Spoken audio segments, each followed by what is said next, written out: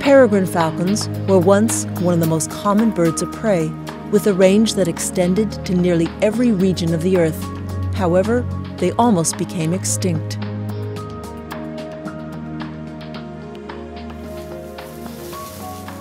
Joel Jeep Pagel, raptor ecologist for the U.S. Fish and Wildlife Service, has been working with peregrine falcons for most of his career.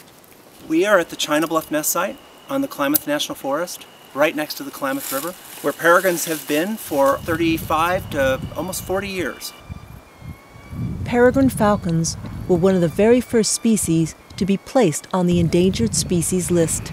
There we go, male. In California in the early 1980s, there were only about 20 pair or so. They were a species that were completely on the brink of extinction, and we almost lost them. Several factors contributed to the bird's decline, including poaching and the use of the pesticide DDT. And when that particular chemical got into the food chain, it impacted peregrines by causing eggshell thinning. Because the eggshells were so thin, we had to do things such as nest site manipulation. In an effort to save the species, peregrine falcon eggs were collected and exchanged. These are dummy peregrine falcon eggs. These are formed in such a way that it is the exact shape and size of a peregrine egg, as well as the same heat retention capabilities that a peregrine egg has. The real eggs were then placed in a specially designed incubator. The incubator is a device that we had the Rogue River National Forest radio shop build for us. After the eggs hatched, the chicks were banded and then returned directly to their nests. And then we put the chicks in, and oftentimes by the time that we would pull the rope up, the adults were feeding the youngsters. It was a very effective way to increase the population size of peregrine falcons. Collecting eggs is no longer necessary, and peregrine falcon chicks are now banded at the nest site.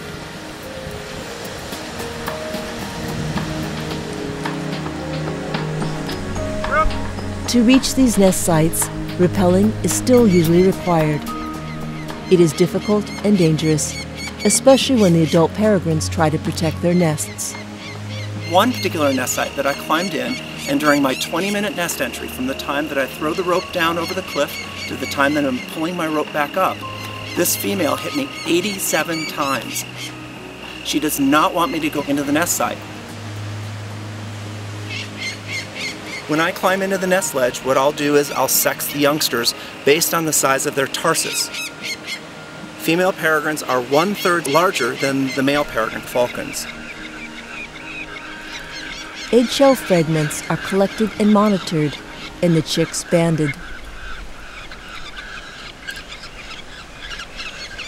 These are the bands that we put on peregrine falcons, and they'll be on the birds for the remainder of its life. It's a method for us to help understand where the birds go, and in some instances how those birds die. Samples of prey remains are also collected. And that tells me what the peregrines have been eating. In this instance, they've been eating flicker, swift, there's jay feathers, there's thrush, and there's also racing pigeon bands. The Fish and Wildlife Service, which manages wildlife, has worked with the Forest Service, which is responsible for wildlife habitat. These and other agencies have worked together to save the species. Peregrine falcons are an amazing success story of the Endangered Species Act. It has been an incredible journey with lots of people doing lots of work on peregrine falcons all throughout the United States. We're really lucky. Their populations have resurged to the point where they've been taken off the endangered species list, and they're now doing quite well.